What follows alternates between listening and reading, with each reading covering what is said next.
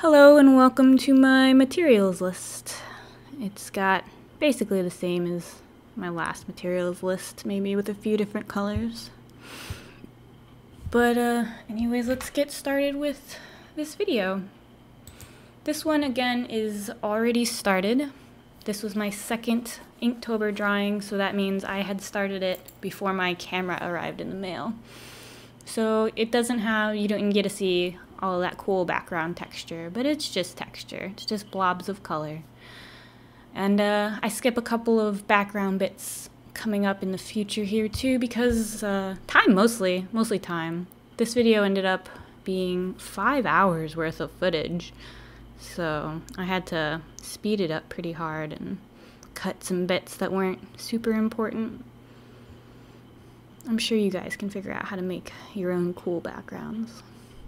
But I'm starting with the hair here, and I did probably way too much of this hair with a fan brush. I was very excited to have a fan brush. It was the first time that I'd ever bought one or used one. I'd never had access to a fan brush before, so I was excited. And I used it for practically all of this hair, but it wasn't really necessary. Fan brushes are great to get little details in, but I could have done a lot more of the hair with just a regular round brush. That's not even a watercolor brush, it's just a regular paintbrush. I will say that building up all of the layers with the fan brush created a really interesting texture effect with the hair. So maybe it wasn't all bad. Maybe it wasn't too bad. But the trick to hair I've found is to start extra slow and just fill in places where you know you want it to be dark first and to build up the rest of it in clumps. By clumps I mean just sections. Hopefully you're using some sort of reference photo. If you're making up a character and you're drawing their hair, I would still look at a photo of hair just because it makes it a lot easier to observe how hair naturally falls and shifts and how it reflects light. Observation is one of the most important things to learn as an artist. But it's one of my favorite things too, because once you start looking at things as a combination of light and shadow more than a solid object, you start seeing the world in a whole new way. And I think that's very valuable. Very valuable to change your perspective every once in a while as an artist. This hair took a long time, but hair can be complicated, but you just go for it and it can turn out fun. Oh, there's my skin tones. I was actually very happy with these skin tones. I wasn't sure how well blending out skin tones would work in my India inks because I'd never tried to mix skin tones with India inks, obviously, before. But it turned out well. I mixed 2 different shades. One, I believe, is a mix of nut brown, white, to dilute that brown a little bit, and, oh, excuse me. Hold on, I'm gonna get a drink here. Tasty. But anyways, the lighter skin tone, I think, was a mix of brown, white, and red.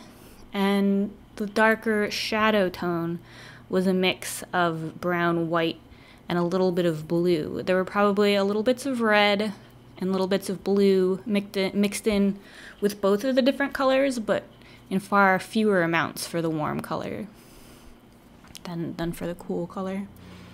I don't know what I was doing with my phone there.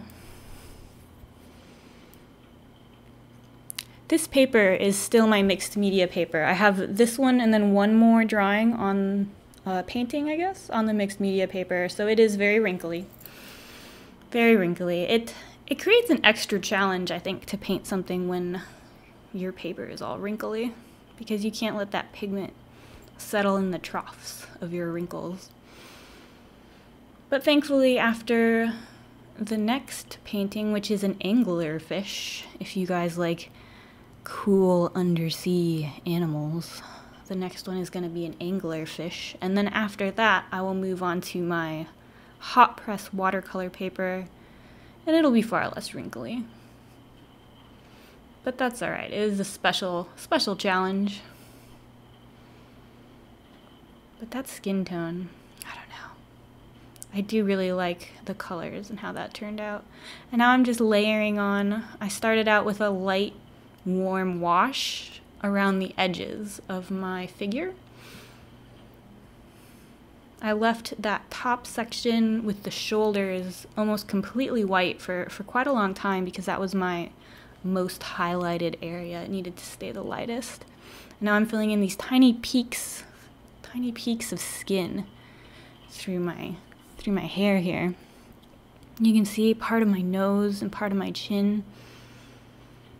Doing tiny bits of a face through hair, the most important thing to remember is to get your proportions correct. Sometimes it's easier to draw out the whole face and then cover it with hair just to make sure that the bits peeking through aren't a little offset or placed wrongly.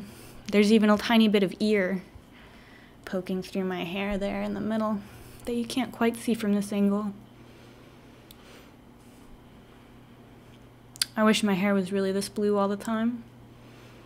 I never bleach my hair, it's just kind of a blondish color normally, so I dye it blue, and it looks blue for a while, but boy does it fade into an aqua-y green relatively quickly, but that's okay. The blue-green spectrum is my favorite color. Getting in some more hair there. Just always start where it looks the darkest and then slowly work your way into those lighter areas with your hair colors. Piece by piece is really the way to go. Try and find a clump of hair and focus on that as a separate shape before you move on to another piece. I found is the easiest way to go about it. Of course, there's going to be some darker underlayers here where the hair splits on the top level and peeks through into the bottom of the hair, and that's where you get the most shadows. Those shadows are really going to bring out the highlights later on in the piece. There's my fan brush again. I did love using that fan brush for the first couple of times. No, I actually forgot to videotape a drawing I did of a husky that I did almost entirely with that fan brush. And he looks a little spiky, but he was a very pretty dog. You can get a little spiky with the fan brush. Oh, this was one of my favorite little details here in the hand. A cool picture, I think, is very dependent on cool little details and how that strikes you. And this was my favorite little detail, was this swatch of hair down here. Oh, but I'm just doing the hand right now. I suppose that hair is a little later. See how much darker that India ink looks after it dries? That's one of the reasons why it's so important to do small layers and then let it dry and then add more darker layers on top of it. Because you never know how dark that's going to dry. Plus, it's just easier. It's easier to add another layer on top of a dry layer. Especially with India inks, because that color is going nowhere once it's dried.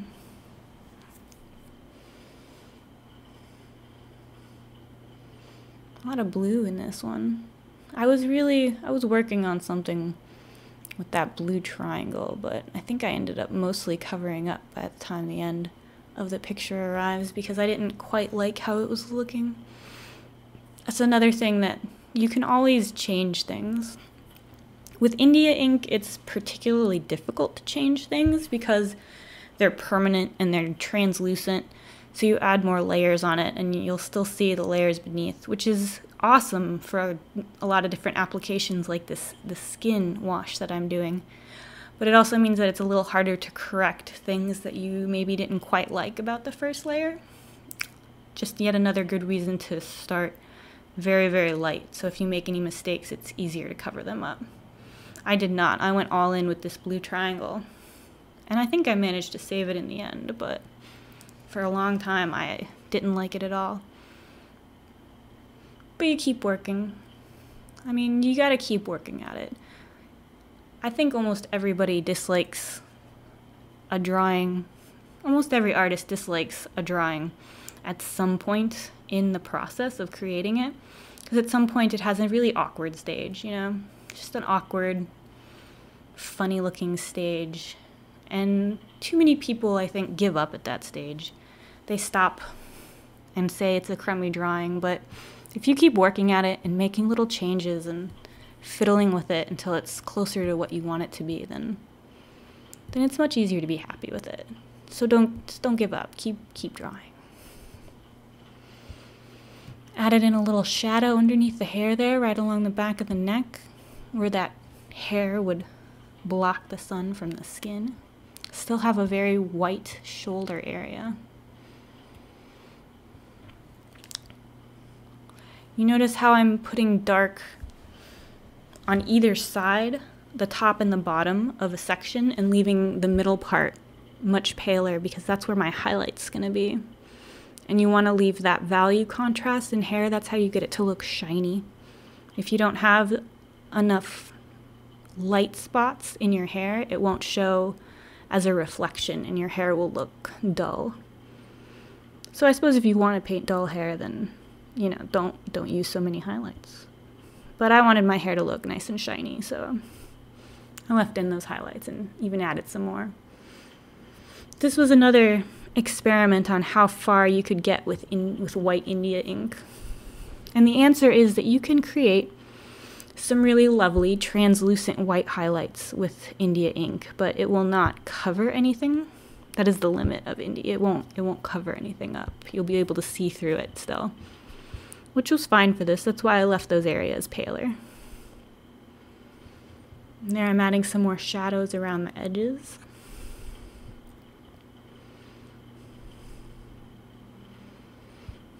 Now normally I would use these skin tones just over and over again in layers to create more shadows, but I think toward the end I did end up using some Payne's Gray to create some shadows on the skin, which normally is not a great idea because it looks a little dingy, which is what I was going for this piece, so it worked in my favor in this particular instance.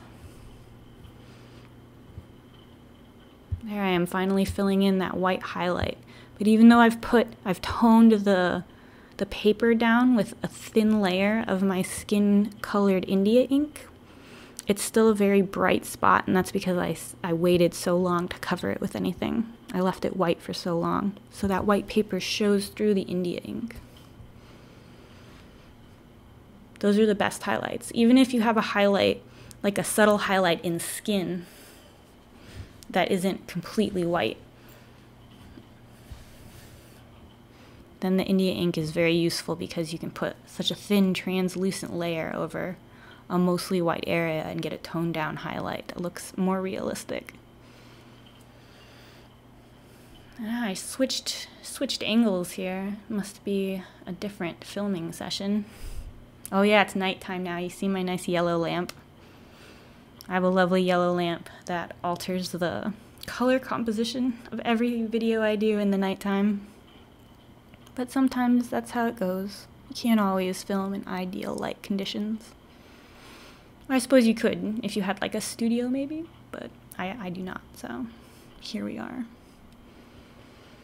There's that black I was telling you about. Add just a little bit of black for your high contrast areas, your deepest dark areas. And I added just that tiny little touch of black at that bottom, sort of to make it seem like my dingy textured background is creeping up there at the bottom. And there's where those highlights really start to pop, because if you want your highlights to pop really nicely, you have to add a particularly dark tone next to it to contrast the highlight. That's how you get them to really shine. Now I'm just adding little color adjustments, it looks, here and there. Just outlining a few places.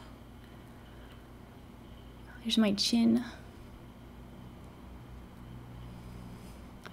Here's where I added maybe a bit too much black. I enjoyed how it looked, you know, just a minute ago, but oh, see, and I like that. I like that part right there. It makes the shoulder curve in better. It was a hit and miss. It was a hit and miss, this first skin color attempt that I did with India ink. It was a good learning experience, certainly.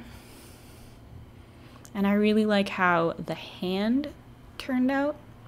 You'll see here in a minute I'll start working on that actual skull cap I'm holding there, but the hand itself, I feel, turned out very well. A little more abstract than some other hands that I've done, but I think that added to it in a strange way. So I think I'll work on that more. You know, the illusion of detail rather than the exact depiction of detail. Oh, I'm finally adding the cool hair bit. I swear this is one of my favorite parts. And I did all of that hand first before I put the hair in because I wanted you to be able to see the shape and the tone of the hand underneath the hair. I don't know about you guys, but my hair is pretty thin. I can still like see stuff through it if it's just a little piece, like what would be on that little scalp bit there. So I wanted you to see that depth of the hand receding underneath the skull as I, you know, through the hair still. And that's another area that India ink does really shine in pretty well. I love the translucent quality of it. It gives a lot of things a softness while maintaining a real sense of vibrancy. Because India inks are vibrant, especially vibrant. Oh, look at that wonky paper. It's weird, but just watching this, I can't wait until it's done and dried off so that it doesn't look so wrinkly anymore. Here's a little bit of background I did for you guys to see, but it's just adding a little bit of darkness. A little bit of darkness to really contrast the pale skin. But I didn't add my darkness all over. That's one of the ways I created this texture, is just making these weird wobbly shapes with my water and then dripping black ink into it over this red. Because originally this was a nice solid red that I just kept adding little splotches of black into at varying transparencies. And you can alter the transparency or the opacity of India ink just as easily as you can with watercolor by adding a little water to it. And you can get it very, very thinned out. You can add incredibly thin washes of color, which is another thing I really appreciate. You just have to watch out with your washes of color that the edges don't dry, because the India ink you can't re-wet and spread that color out anymore. That hard edge where your wash dried is there forever. There we go. Jumped out of that background, but I cut most of the background pieces for time, but you got to see that teeny tiny bit, I suppose. Now I'm just adding in a little bit of tone. I wanted to work on the tone of my skin here a little bit. So I just kept adding gray to that.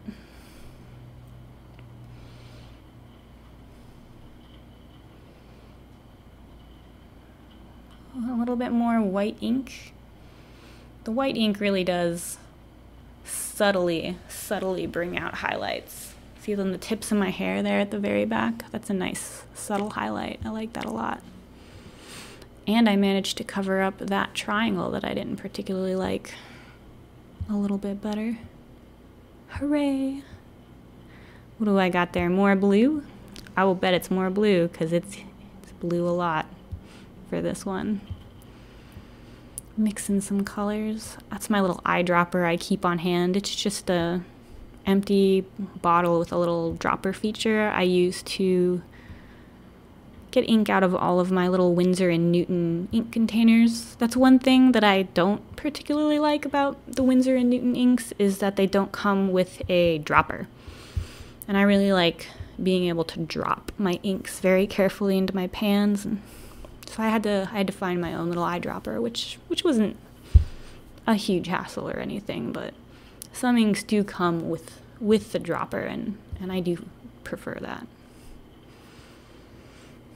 Now I'm just trying to add some depth to the base of my hair, where you would see the thickness of my hair if you were looking at it from behind and a little below me. The thickness, whatever thickness there is for my poor hair. Adding in a little more contrast here at the top. I'm getting to be about done with the main bulk of this piece. Oh no, I just noticed right now that there's no hair on that skull piece right there. I guess I must have switched some clips around. Dearie, dearie, dear. That's all right. I do that a lot. It's like a jigsaw puzzle, putting these pieces of clips together sometimes, but you get the idea, I'm sure.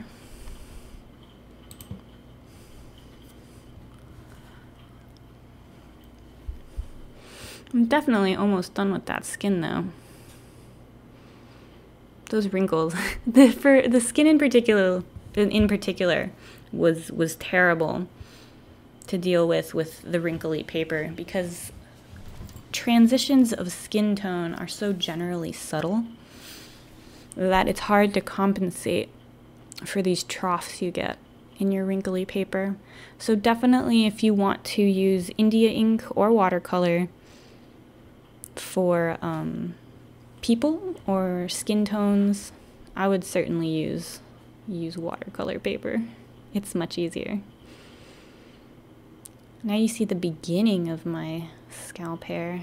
I wonder how I flipped that around.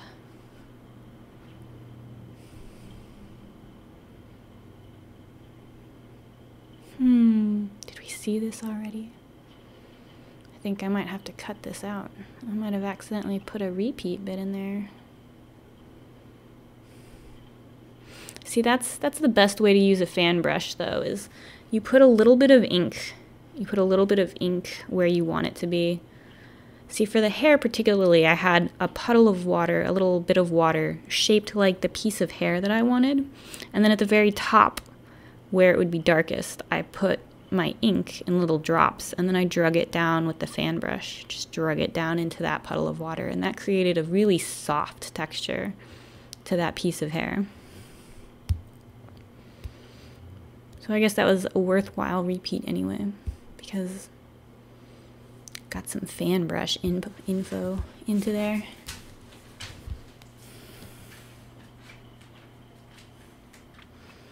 I think I spent way too much time fiddling with the background to get it exactly how I wanted it. But, I mean, it did end up how I wanted it, so I suppose it wasn't wasted time after all. Now I'm just adding a couple of little highlights where the light would hit that hair. At the very, very top where it connects to the skull, there's a couple of little highlights, and then where it bends in toward the hand, it's darker because that would be shaded out of the light. And then as the hair folds back to a more horizontal position as it rests across my palm, then it picks up the light again, and that's where you want your reflection. Sorry, you can't see a lot. I'm holding my little tray like exactly in the way right there. I used this tray. It was actually a pan that a bunch of tubes of acrylic paint I have came in, and I'm using it as a little palette for my India inks because I was quite concerned that the India ink is permanent once it dries, and oh, there's a little smudge right there. That's okay, came right off. But I was concerned about how permanent India ink was purportedly before I started using it, so I wanted to use this nice disposable little tray I had in case it got completely messed up. I didn't want to use my watercolor tray and get it all messed up. which I think was a good decision because by the end of the month, using this little ink tray, it had gotten pretty banged up, pretty banged up. So I think that was a good decision. See, just still adding little bits of dark. I can't stop with my little dark bits. I think I ended up making my back a little too rounded, or maybe that's just the angle. But like looking at it from right here, I would say that I'm a little off with the way the shadow wraps around that right shoulder specifically. The left shoulder I like. It's got a nice light glow from it. That's where my light source is coming from, over toward the left, my theoretical light source. There's not a light source actually in this painting, but it's important to imagine a light source and paint your picture to reflect that. That's how you get more realistic looking shadows. Ooh, it's a close-up. It must be time for these little bits of skull matter, man. This is the fun part right here. Look at those fingers. Look at my fingertips. Don't they look good? Ah, I love that hand.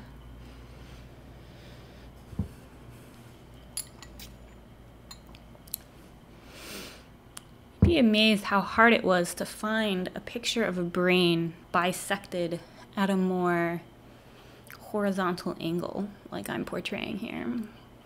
You find a lot of pictures. I mean, I guess generally you don't look up bisected brain pictures unless you're a neurologist or I suppose just interested in the brain, but most of them you find are bisected, vertically down the middle. But that's not what I was going for here, so I had to look around and dig out a few old college textbooks, but I found a nice representation, enough to get the gist anyways.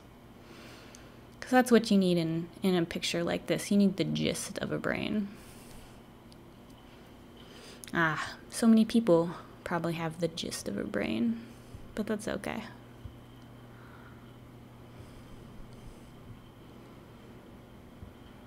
Now here's the second part. The first part I actually accidentally painted as if it were bisected vertically, and I had to go back and redo it once I thought about it a little longer. It was my favorite part of this brain thing was the little red edges. They had a very nice dark red edge that really gave a lot of depth to the brain matter. Made it look a little more three-dimensional. Oh, we got all blurry. Wasn't my videos recently getting blurry right toward the end? It's that autofocus. I don't think I use autofocus anymore. I think I just focus it before I go and then go from there. These little dark bits. You'd think a brain is just a light pink, but you need those little dark bits in there to boost the contrast so that it looks more like it's coming out of the page at you. You see the little bits of skin tone and bone around the edge? That's another good little detail to have in there. Just little details really make a piece, I find. But that's just me. I love little details. Maybe too much. Sit here doing this little brain details for maybe too long. Be careful using your finger to smudge things or to blot things off your page. I have quite a few times, I have attempted to gently blot something off of a piece of paper only to find that my finger had already had a bunch of paint on it. And I had now smeared a completely new color where I exactly did not need it. And I've done that quite a few times, so be careful. Use your fingers because that's what they're for, but be careful about it. I wonder if this paper ever actually de-wrinkled. I have to look at it again. If it completely de-wrinkled while it was dry, because that one is specifically very wrinkled. I think it's because I had so many water puddles on that background. I had so many overlapping bits of Probably too much water, looking back. Probably too much water for the paper. Look at that, doesn't that look cool? And now we're gonna end it out with this nice still image. Got a nice still picture here. Doesn't it look good? I think it flattened out all right. Got the tape taken off. Got a good angle on it. Yeah, I really like how the hair turned out and the hand. Like that little swoosh of hair coming down the palm is still my favorite part of the whole piece. And there you have it. Thank you so much for joining me.